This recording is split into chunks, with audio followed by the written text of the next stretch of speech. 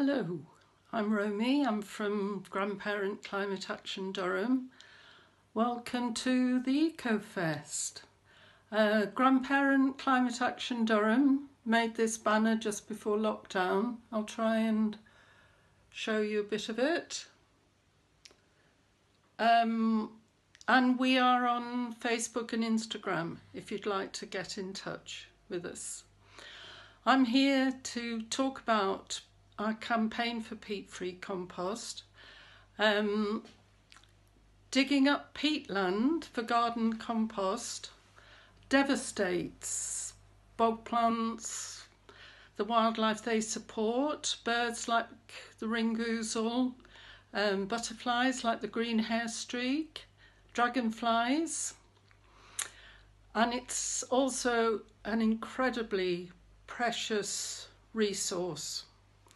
Peatlands occupy 3% of the Earth's surface, but they hold more than a third of all carbon in soil. That's more than twice as much as the world's forests.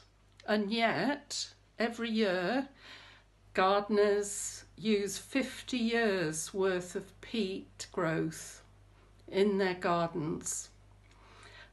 That is 500,000 tonnes of carbon dioxide emitted every year through the use of garden compost.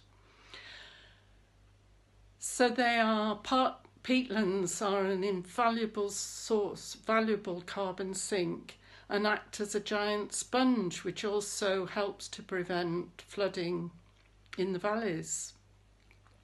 So, what can you do as a gardener, an allotment holder, a lover of pot plants?